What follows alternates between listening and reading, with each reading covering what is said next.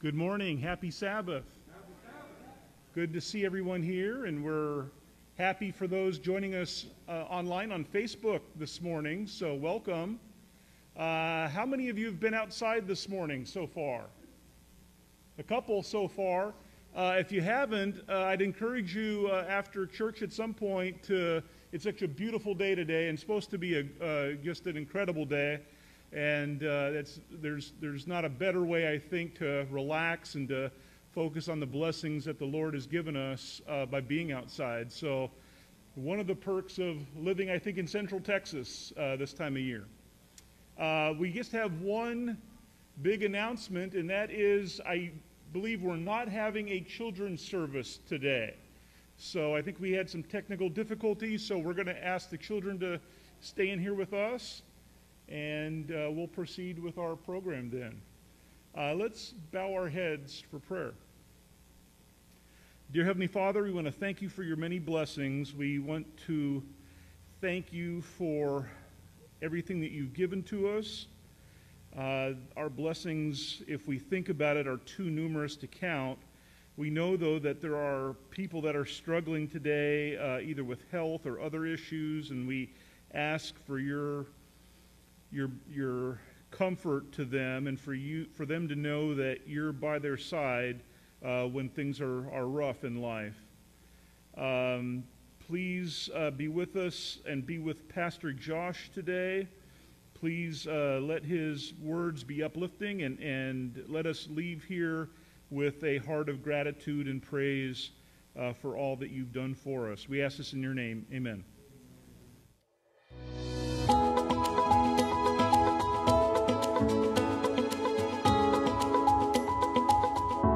Children here today. All right, we got a couple. If you want to come up a little closer, you can, or you can stay where you're at. Either way, I think I can be loud enough so y'all can hear. Well, now that things are getting warmer, I remember when I was a kid, what I liked to do in the summer heat is I'd like to go to the lake and go splashing around in the water. It was great fun. I'm from Minnesota. Minnesota is known as the land of 10,000 lakes. There's actually 11,842 lakes in Minnesota officially, but that doesn't sound quite as nice and neat and say the land of 10,000 lakes. Well, there's lake about everywhere, and one place I would go to in the summer, I would go to a summer camp, and it was called North Star Camp in Brainerd, Minnesota. And I'd go up there, and it was so much fun. Summer camp was so fun. We'd do horseback riding, canoeing. They'd have crafts like ceramics. It was great fun. And one of the things they had a lake, like there is everywhere in Minnesota. There's a lake there, and they had a dock, and kids would go running down the dock and jump off into the lake and have a good time. The only thing is, I would have liked to do that, but I didn't know how to swim. So when I was 9 years old, one of the classes I took at North Star Camp was called beginner swimming. And they would teach me, they said, okay, what you do is you take a gulp of air, and then when you bring your head down in the water, you blow the air out. And then you turn your head this way, catch another gulp of air, and blow out. So it's like, and I would do that. And then they say, now we need you to take your arms, and you go over your head and swish like that. Whoosh, whoosh, whoosh. And then they say, okay, now with your legs, I'll pretend these are my legs, you kick them back and forth. And I would do that. And they say, good, now do them all together. Oh, man, I couldn't figure that out. And I didn't learn how to swim. So I went back when 10 years old. I signed up for beginner swimming a second time. And they said, wow, you're doing such a good job. Whoosh, whoosh, tuk, tuk, tuk, tuk. And then I couldn't get it. 3 times I took beginner swimming. And honestly, they passed me the 3rd time. I don't know how, because I really couldn't do it. But somehow they checked it off that I completed it. But I still couldn't swim. And I was already 11 years old. And I thought, you know what? I'm a lot taller now. One time I was going by the dock, by the lake, and thought, you know, even though I can't swim, I wonder if I'm tall enough that I could stand in the water at the end of the dock and be above water. So I walked into the lake, and yeah, sure enough, it was kind of up to my chin, but I was tall enough I could stand in the water. And there was nobody around. I went back up, and I ran off the dock and jumped into the lake. But, you know, I didn't calculate that by running and jumping. I got farther away than I had estimated and measured. And when I sunk down and it went way past my head, I knew I was in trouble then. And as I finally hit the bottom, where I felt my feet hit the lake bed, I pushed up as hard as I could, and I came up, and I got a gulp of air.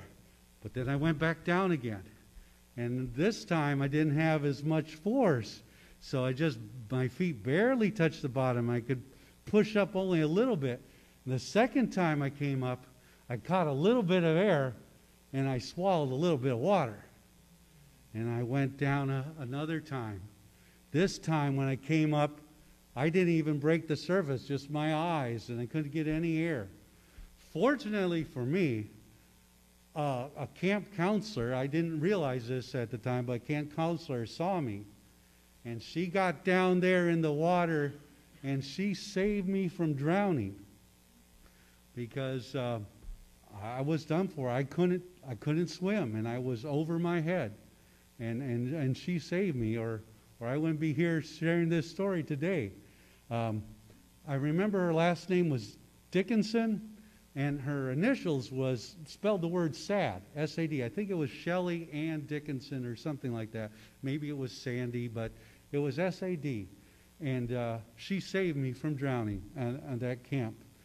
Now, there's a lot of lessons you can take from this. One important thing is don't play in the water by yourself. Always have someone around. Even if you know how to swim, it's much safer to have somebody there if you're playing in the water than being by yourself.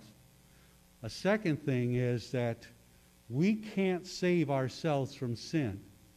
We are going to die before our sins, but for Jesus. Jesus is the only one that can save us from our sins, and we have to accept his salvation in order to live with him for eternity. And remember that. Thank you for hearing my story.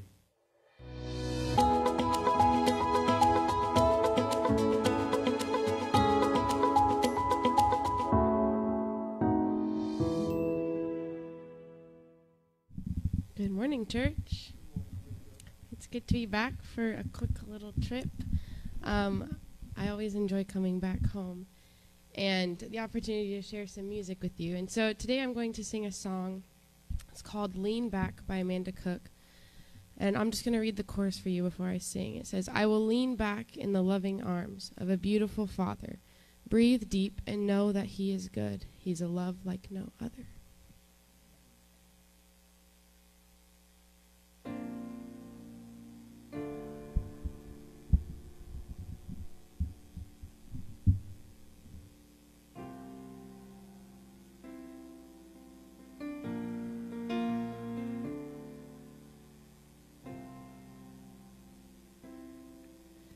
You will never leave.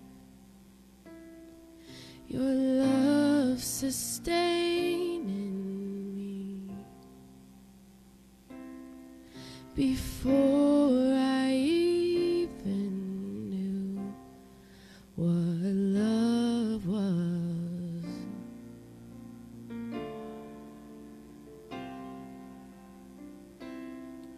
You've brought me here to rest and given me space to breathe. So I'll stay still until it sinks in.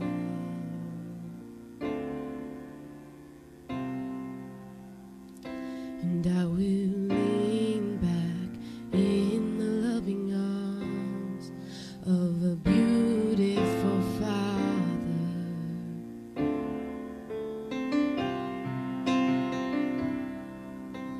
Breathe deep and know that He's good. He's a love like no other.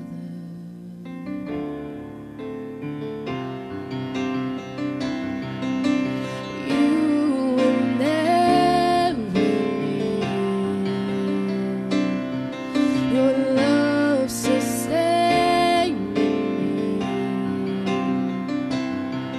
Before I even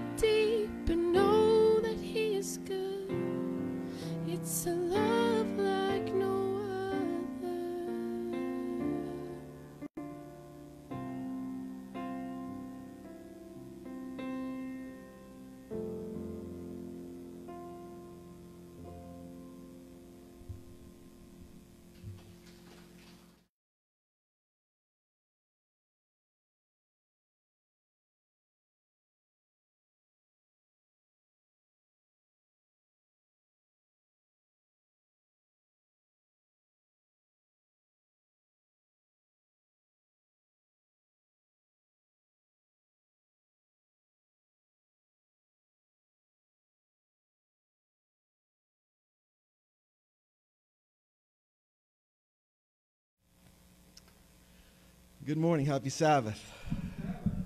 It's really good to be in the house of the Lord, worshiping together. Those who are here present and also those who are joining us online, we pray that your experience will be uplifting and that you will feel closer to the Lord as we worship together. Thank you, Jojo. Thank you, Josie, for playing. What a blessing to have you with us this weekend. We miss you, girl. And it's great to have you back and active, serving. Praise the Lord. Today I would like to start a new series of messages. And I decided to go over the Gospel of John.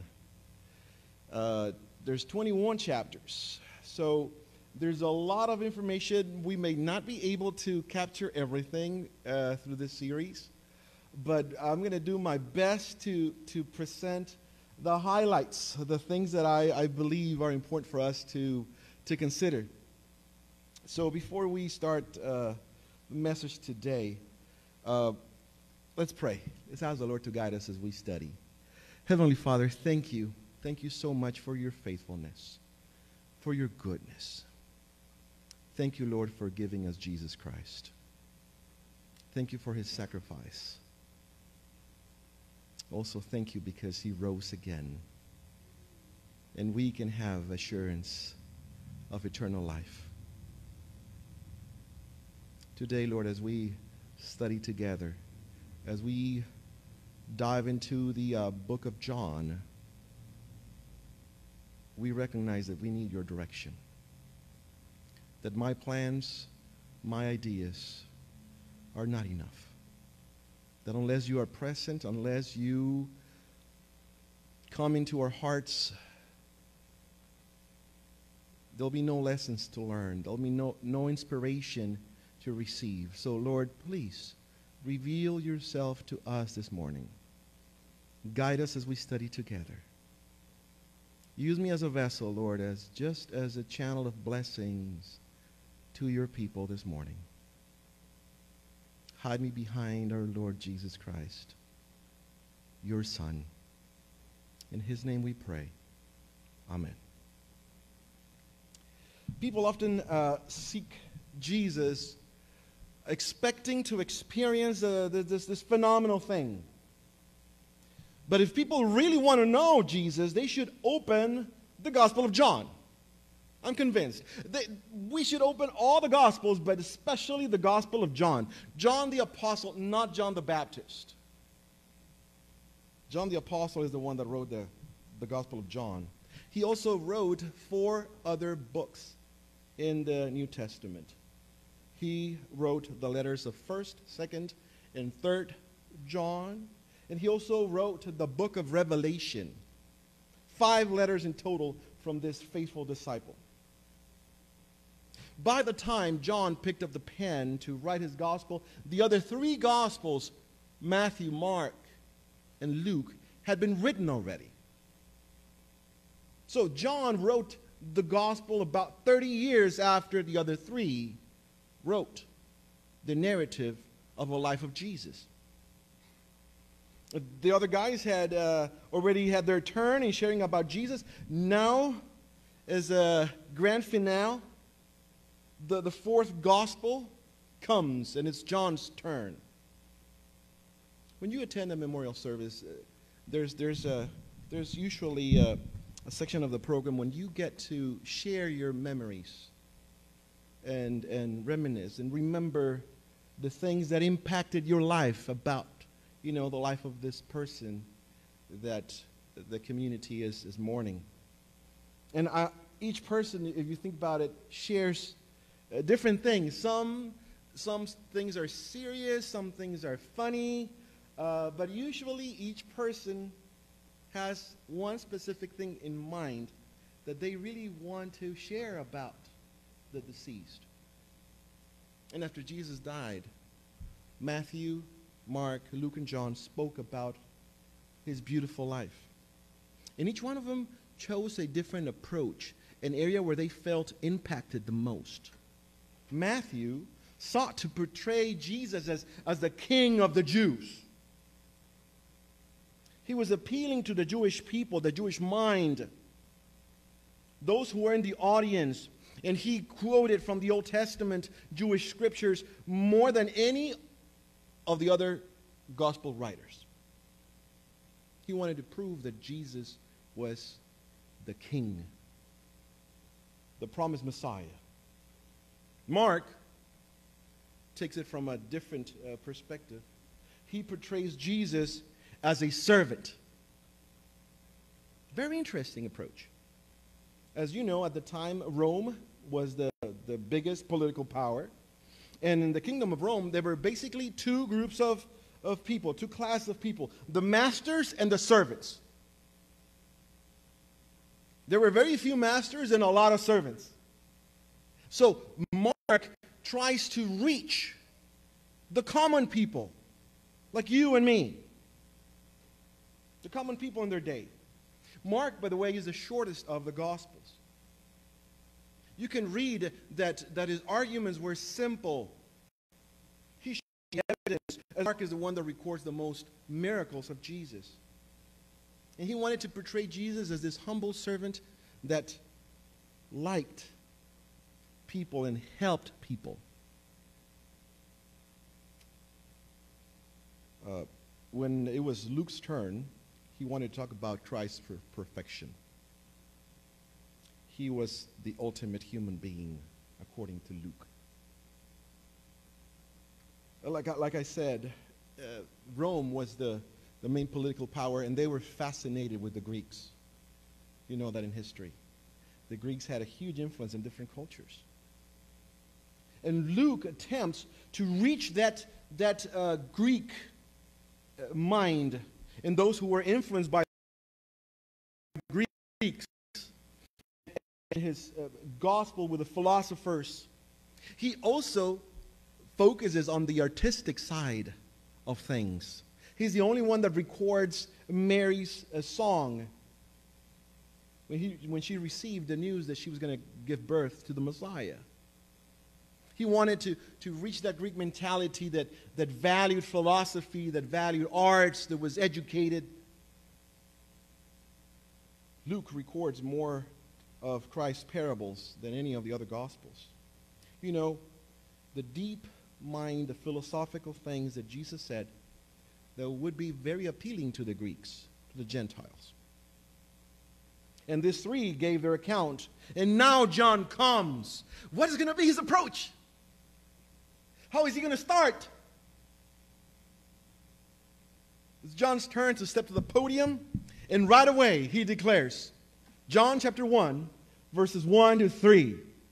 He states, "In the beginning was the Word, and the Word was with God, and the Word was God. He was with God in the beginning. Through him all things were made. Without him nothing was made that has been made.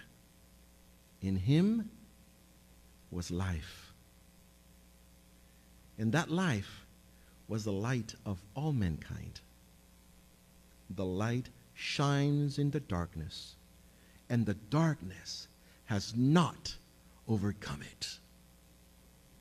When was the last time that you read the introduction of a book and the author says that someone is God himself? Think about it. Never. But that's exactly how Jesus is portrayed by John. Right from the beginning, boom, Jesus is God. John is on a mission in his book. And right away he gets to the point. There's no setup story. There's no prefacing. He declares, Jesus, who is the Word, is God. Isn't it interesting that many people have a difficult time believing that Jesus is God? I mean, there's so many different ideas of who Jesus was. And everyone has to acknowledge his existence because there's historical proof. Even non-biblical authors make reference of Jesus. They had no Christian agenda at all. But they mention Jesus of Nazareth and his followers and how his followers, the Christians, were impacting the world. Historical proof, facts. But to believe that he is God? Wait a second. Even some of the most prominent and faithful Christians at some point doubted if Jesus was really God. I mean, how come the Son of God would have shrunk into a human Jew 2,000 years ago? And if you at times have found it difficult, how much more difficult would it have been for his own disciples? I mean, they lived with him. Sometimes we see that as an advantage, right? But look at it from this perspective. They saw his humanity. They saw him sweat. They saw him cry. They saw him getting tired. They saw him being weak physically. They saw the creator of the universe as a human being. I mean, I picture the disciples sleeping under the stars on a warm summer night beside the Sea of Galilee, listening to the steady sound of the water, the lakes, the waves in the lake. And I can imagine John waking up at 3 a.m. He couldn't sleep. So he propped himself up, on his elbow and looked at the man that was sleeping right next to him. He was sound asleep. He didn't realize that John was up. And I can imagine John thinking to himself, is this true? Can this guy be the eternal God, Yahweh, the creator of the universe? Did he spoke at one time and made this whole thing appear and happen? Am I crazy to think it might be true? And at times we're all puzzled at him. The disciples didn't understand him fully. There's records in the scriptures that they constantly talked about them among themselves, commenting, asking questions. Did he say that? How come? Think of the times that they were walking on the road, having their own private conversations, realizing that they were so out of loop with many things that Jesus said. On top of that, John is believed that he was probably between 18 and maybe 25 years old tops. So he was a young man. When Jesus called him, he was working with his dad, Zebedee. He's a young dude. So he had all his life ahead of him. He could easily stay and work in his dad's business, wanting to get better established, having a family, becoming rich. But instead, John chose Jesus and left all for him. John experienced in his own life the important decisions we often get to make. Should we go after my own dreams, or should I submit to God's dream for me? And you'll be tempted just as John might have been tempted. But you and I, we need to continue to choose Jesus, to choose his will for our lives. If you see John's life when he was older, when he writes the gospel, when he writes the book of Revelation, it's obvious that there's no regrets. There's no regrets about leaving that boat that could have brought financial stability. There's no regret in his words, in his attitude. He was convinced he did what was right. And when John was at the end of his life, he's so convinced of all the evidence he saw that he began to write down the recollections of those amazing 3.5 years that he walked with Jesus.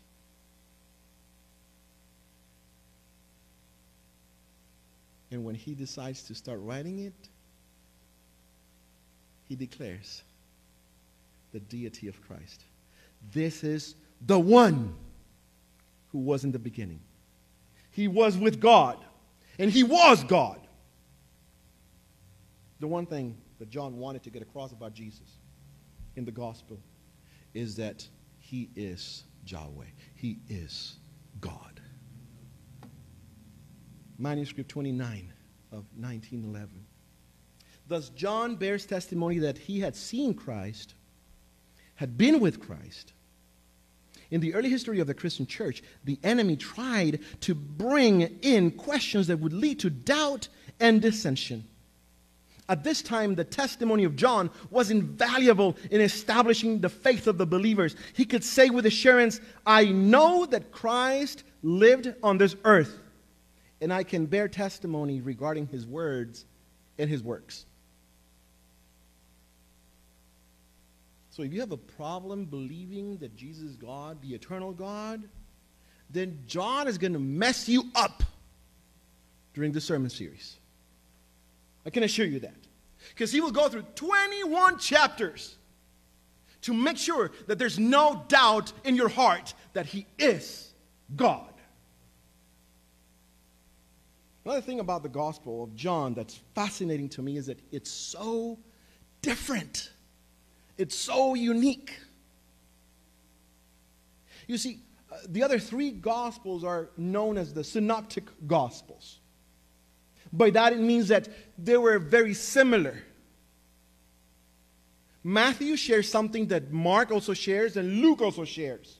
There may be some little differences on how they tell the story, but they pretty much tell the same instances, the same things that Jesus went through. They shared it from different perspectives, for sure. It is interesting that on our trip to Israel, because if you don't know, about 2 years ago, I went to Israel. It's an inside joke for those who are for the first time with us. Between the young adults and me, right? But there was about 60 of us. And when we would get back to the hotel, when we would eat together, there were so many different perspectives of things. And we spent only 10 days over there. Can you imagine walking with Jesus 3.5 years?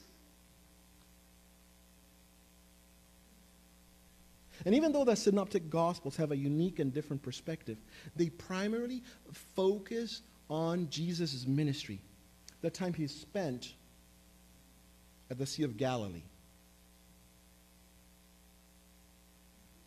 He sort of established himself in the town of Capernaum. His base, his home, during those 3.5 years. As a matter of fact, when you visit there, you're going to see a big old sign that says, Capernaum, the city of Jesus. There you'll find amazing ruins of a synagogue. And if you're familiar with the Synoptic Gospels, you'll realize that Matthew, Mark, and Luke focus on the time Jesus spent around the Sea of Galilee ministering to people, both Gentiles and Jews. But John is different. John focuses on the times when Jesus traveled down to Jerusalem, how he ministered there. And when you read the Gospel of John, you're going to have a different feel. It's clear that this young guy saw things different. The whole structure of the Gospel is different because it feels like you're just reading stories. It's like small novels. At least that's how I experience it. When I read John, it feels like he's pulling my shirt and pulling me near, and he's trying to get me up close and personal with Jesus, saying, come, look, it's deep. He's God. I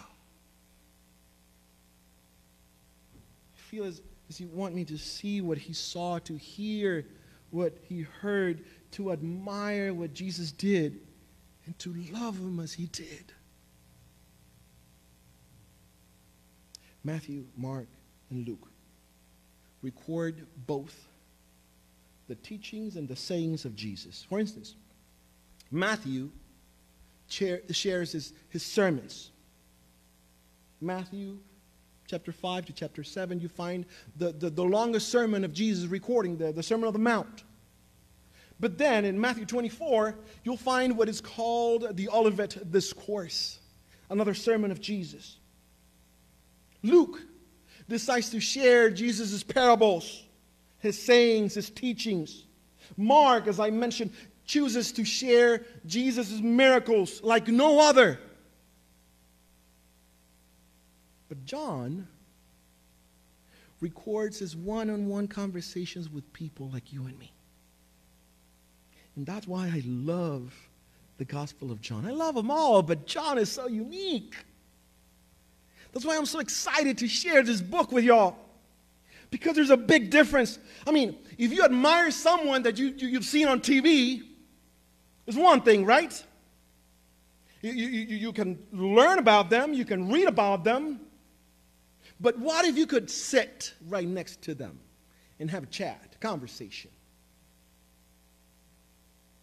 How much different? How much more deeper? I mean, how much more special? How would it be? When we served in Arlington, my sister-in-law became friends with Elvis Andrews' mom. Elvis Andrews was, until this season, the starting shortstop for the baseball team, the Texas Rangers. You know it, right? So we got to know him personally and his family. And my sister-in-law and his family became so close that they would celebrate birthdays together. They would get together to grill in the backyard. And it was awesome for us, especially for Diego, because we were allowed to sit where the players' families sit, and go to the area where they wait for the players to come out and get into their cars. Diego was starstruck the first time we did it. But the coolest thing for Diego was that afternoon when we were celebrating a birthday and he got to play catch with Elvis in the backyard. I believe Samuel Reeves was there too. And it was so cool for them, best friends, to play catch with a pro. See, that's different. One thing is to watch a professional athlete on TV, and another thing is to throw a ball at him. And for me, that's the difference between the other Gospels and the Gospel of John. John gives you front row access. I mean, imagine, you can be one of those people in the crowd following Jesus as he traveled through Galilee. Be one of the people in the crowd. Oh, that would have been awesome to hear him speak, to hear him preach sermons. But another thing is to have backstage access to him. To sit around that same small table meant for 3 or 4 other people only. Because John was not only one of the 12. He was in the inner circle of Jesus, the 3 main disciples. And we'll study later how John shares the conversations, how he spoke to Nicodemus the Pharisee, who eventually followed Jesus, how he snuck by the night, he was skittish, and John was obviously eavesdropping, listening to that amazing conversation between one of the most prominent leaders of the time and Jesus. John 4, we see the conversation between Jesus and the Samaritan woman. And John is the only one who records that beautiful conversation. He must have asked Jesus, so what's that all about? John is the only one that records the conversation between Jesus and Pontius Pilate, the man who finally executed him. John ends with this amazing conversation between Jesus and Peter after his failure. Peter denied the Lord 3 times. John gets to eavesdrop in that personal, private, loving, merciful conversation between the Savior and his friend. It's amazing how John brings a different perspective. And he wants to make sure you and I get it. He wants to make sure that you and I understand that he's speaking, that he's writing because he knows about it. He didn't read about it in a book. He didn't hear the story from his grandparents. No, he was there. That's why when he starts his letters, 1 John chapter 1, verse 1 to 4, he declares that which was from the beginning, which we have heard, which we have seen with our eyes, which we have looked at and our hands have touched, this we proclaim concerning the word of life. The life appeared. We have seen it and testified to it. And we proclaim to you the eternal life, which was with the Father and has appeared to us. Verse 3, we proclaim to you what we have seen and heard, so that you also may have fellowship with us. And our fellowship is with the Father and with the Son, Jesus Christ. We write this to make our joy complete. Another version says, to bring you fullness of joy. You see, I'm sharing this because I want you to be happy. I'm sharing what I saw, what I witnessed, because I want you to embrace this same hope that changed my life. John says, listen, y'all, seriously, I saw him with my own eyes, and I can tell you he was rocking a stylish beard like Jared. John could say this. He could describe the shape of Jesus' hand. He could tell you the exact color of his eyes. He could talk about his voice. John could say, look, even if I'm with my eyes closed and there's 100 people around me, eventually I can tell the difference between other voices and the voice of Jesus.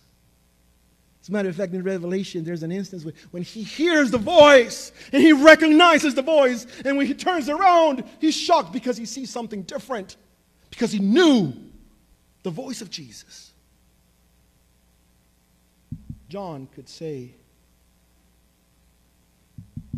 things like, I know the difference of tone in his voice. I can tell the difference between when he talked to the Pharisees and when he talked to the people who were mourning. The difference in his voice when he challenged us, and also the difference, the tone of voice when he knelt down to tend to someone that was suffering. I hugged him, he can say. I touched him. I held his hand. And I can tell you, he was not a ghost, as some people believed back in the day. And I decided to describe my own experience with him with you to make your joy complete. John is saying, I can tell you if whatever they say about Jesus is true or not. I can tell the difference just as Josh can tell the difference between a real Mexican taco and Taco Bell. Nothing against Taco Campana. Okay, it's just not the real thing, okay? They're good, but not that good. That's what John experienced, and he's saying, I received his joy. And I gave it up. I gave all up. So I want to offer you that same joy, so you may choose him.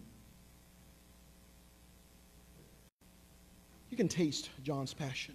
I saw, I heard, trust me.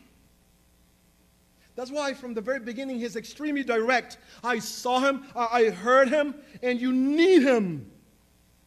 Because he's everything, and without him, whatever you think you have is just an illusion.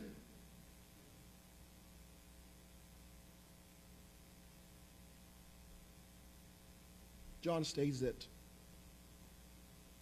the only source of a connection to something that is actually real is Jesus Christ. He's saying, whatever you think about him, trust me. If you have viewed God as an old mean guy in the sky that has a frown and is looking down at you, then you have a false image of God. Yes, he's grieved.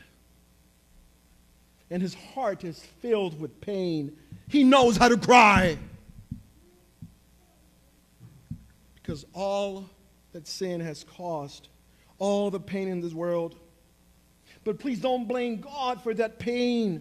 I saw it. As a matter of fact, he gave us a choice. Side note. If you blame God for the pain in the world, then follow that train of thinking and blame Henry Ford for all the accidents people get into on the road today.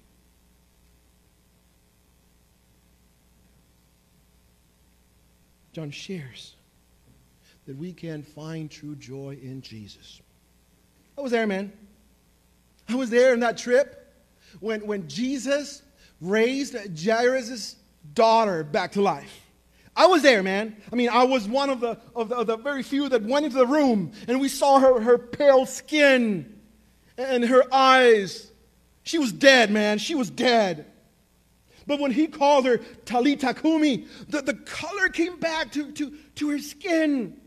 And I saw her opening her eyes and speak. Man, you have no idea what it felt to see that poor little girl come back to life and the joy that her dad had. Joy. I know about joy. I've seen happy people when Jesus steps in. What about peace? Do you know about peace? I was so close to Jesus that I could sit right next to him anytime. We ate together, and after we were done eating, I would lean my head over on his chest. That is true peace. In his gospel, John is saying, do you doubt? Man, I was there. I saw Thomas. I saw his hand reach out and touch the nail piercings in his body. And I was there also when Thomas's doubts vanished as he looked at Jesus and said, "You are my Lord and my God." I was there when Thomas the doubter became Thomas the believer. And you can also experience that. Let me tell you about him. I was there. I touched him. I had him. I rejoiced. And so could you. John proves that Jesus is God, and he does it specifically and strategically. He is intentional at sharing 7 of the miracles of Jesus and also 7 of his most important statements. 7 and 7. Perfect number, huh? In the scriptures. 7 miracles, 7 statements. The 7 statements are known as the I am statements of Jesus. And it's interesting because most of this content is found between chapter 1 and chapter 12 in the book of John.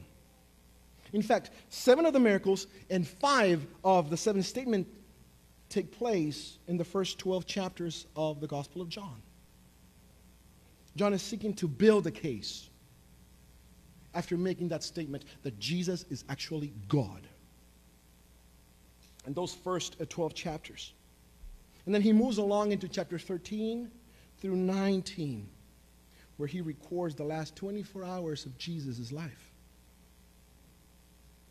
No other gospel writer does that. John is so impressed by his sacrifice that he decides to spend that much time in it. It's a thick dose of what happened to Jesus those last days. And then in chapter 20, he records his resurrection. And in chapter 21, you find the epilogue, So it's a simple outline if you want to, picture it in your mind. Chapters 1 to 12 is about evidence to show that Jesus is God, so we would believe. Chapter 13 to 19 records the day when Jesus died. Chapter 20, his resurrection. Chapter 21, the epilogue, the closing. Now look at the statements, the 7 statements that John quotes. He uses the statements to prove that Jesus is God. And they're amazing. The 7 I am statements. Because he calls himself the I am for a reason. Remember Moses when he met God in that burning bush? He saw that bush and it was not burning down. It was not consuming. And he hears God's voice. And at the end of the conversation, Moses asks him, "Who are you?" And God says, "I am that I am." God didn't need to explain himself. He is. He has always been. He will always be.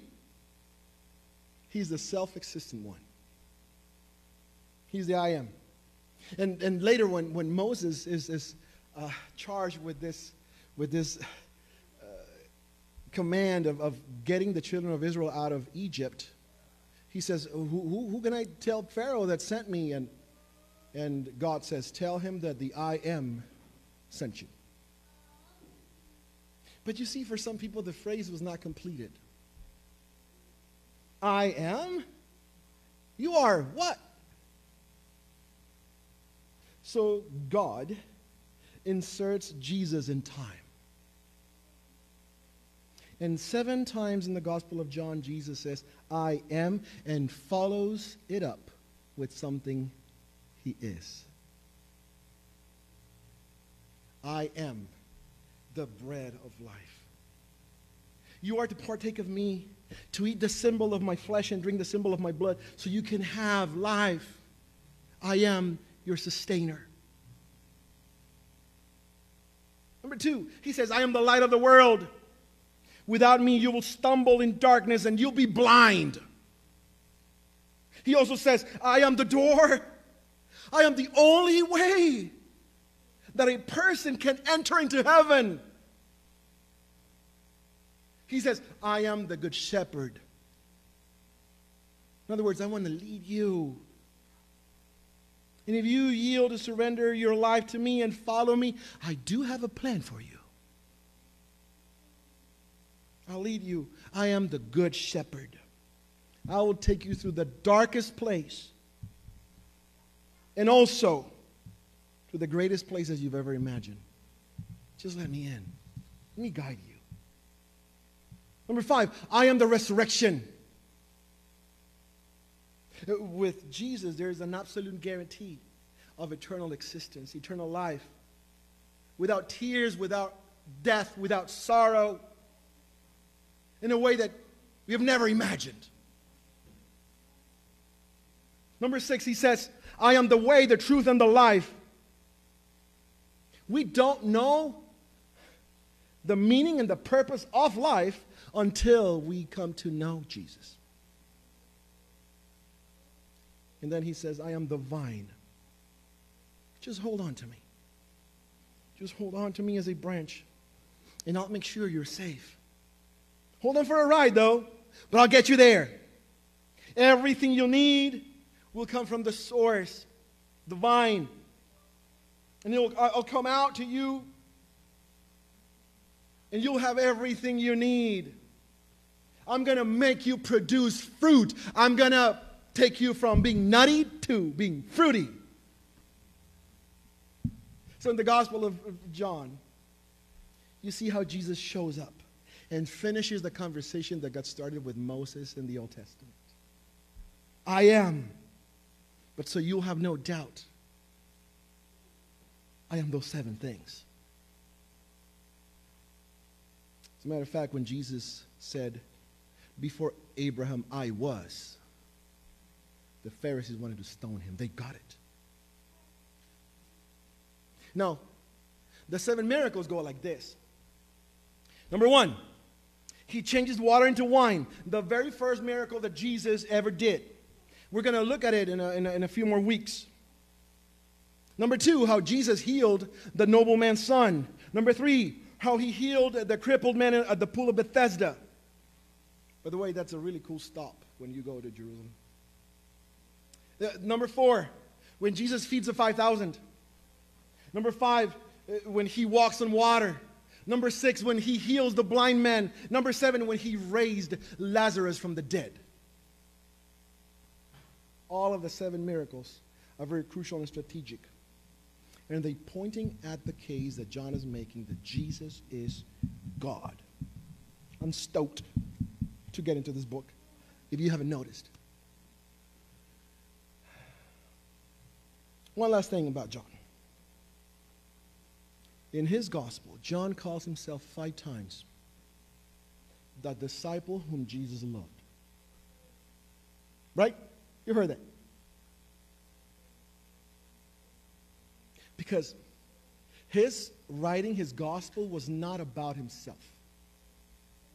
It was about Jesus. John didn't even want to get us distracted with himself. He doesn't even mention his own name in the book. Others do, not him. And when he talks about himself, he does it in reference of Jesus and his love. John was completely sure that Jesus loved him. That's why he wanted to talk about him. John didn't even imagine himself away from the name of Jesus. John recognized that he was John because of Jesus. That his life didn't make sense. That life was not about his intelligence or his experience or his expertise. His life was all about Jesus and his love. He believed that Jesus loved him. With all his heart, without any hesitation. Why was he so sure? It dawned on me that he uses the expression, the disciple whom Jesus loved, as he is describing the events surrounding the crucifixion and the resurrection of Jesus. You see, in chapters 1 to 12, John never mentions it. But then John 13 comes, and John's mind reflects back to what Jesus did when he instituted communion, how he was sweating drops of blood, how he was arrested in Gethsemane, and he was beaten and tortured. And he gets to the point in his letter when he starts to say, Jesus, he loved me. I am the disciple whom Jesus loved. Remember, all the other disciples flaked. They bailed on Jesus. All of them betrayed him. All of them but one who stuck around. John is the person who could look somebody in the eye and say, I was there. I heard with my own ears that terrifying kind of sound of his moaning, a sound I've never heard coming out of his mouth. I heard it. I saw his precious blood coming out of him.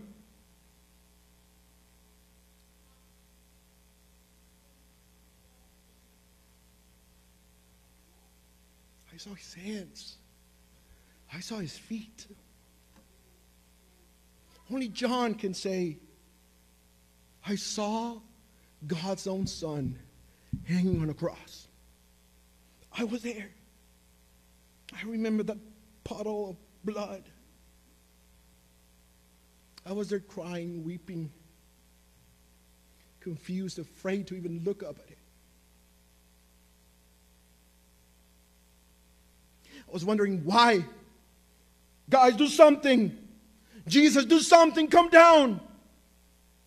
And I heard the people mocking him, spitting on him, trashing him. I saw him and I wondered, why wouldn't he just take his finger to squish them all like bugs? Frustrated, held his mama for hours. And we sat together at the foot of the cross, just weeping. Only John can say. Only John can say that. Only John can say that he was there when Jesus changed the game. John can say, I was there and I saw him all of a sudden gasping for air, and that scream out of the top of his lungs, Tetelestai, it is finished. And when I looked up, I was expecting to see that man agonizing, about to die.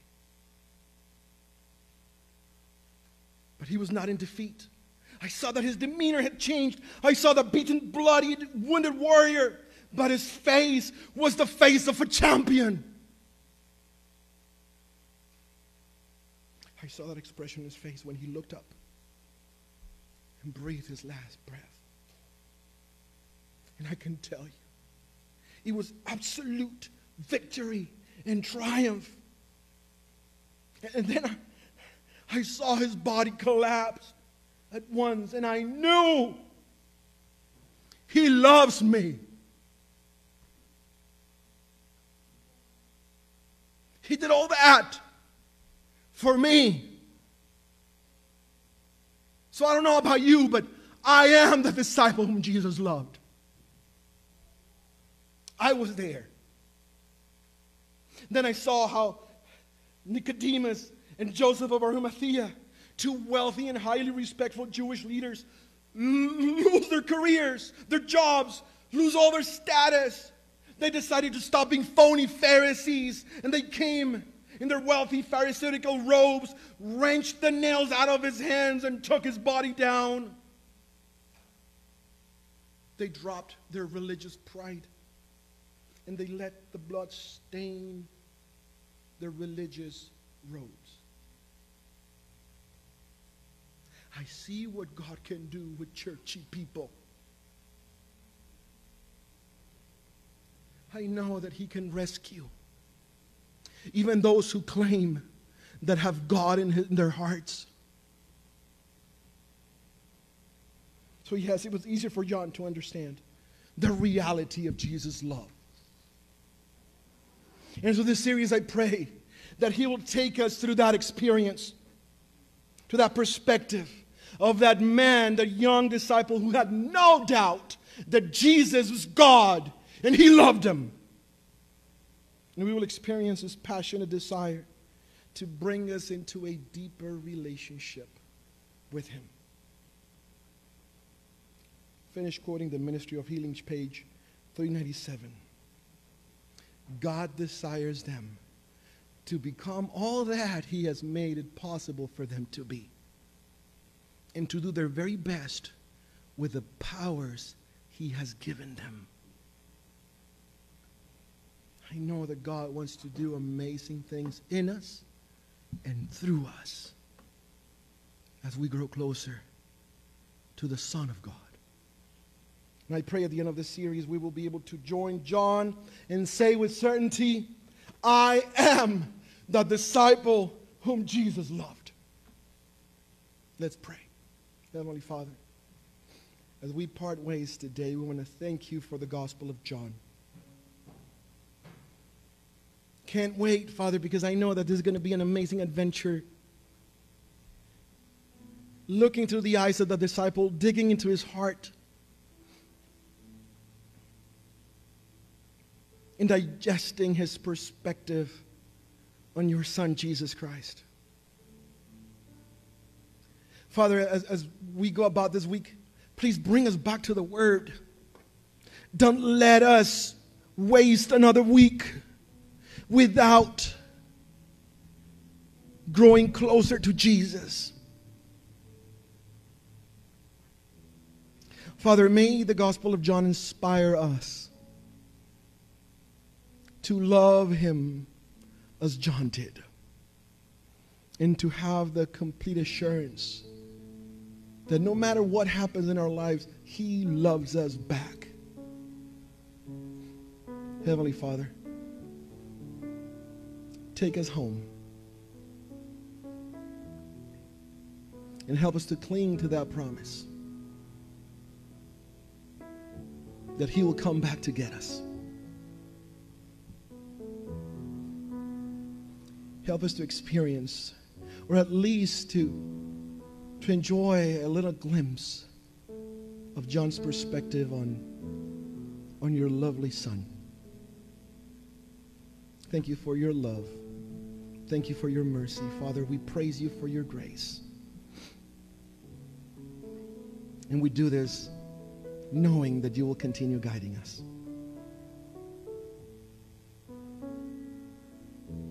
Thank you for Jesus. Thank you because He is God. In His precious holy name we pray. In the name of Jesus. Amen. Before we leave, I would like to encourage you to continue studying. If you have time this week, go through the book of John. There's 21 chapters, and again, the conversations that he records are amazing. Please go ahead. Read the material before we go through the class. And let's grow together closer to the Lord. If you would like to support the ministry of this church, there's a table at the foyer where you can leave your tithe envelope, where you can also leave your offerings. If you would like to do it online, there's a website on the screen, www.sanmarcosadventist.com. And I pray and hope that you'll have a blessed week, church family. Have a happy Sabbath. God bless you.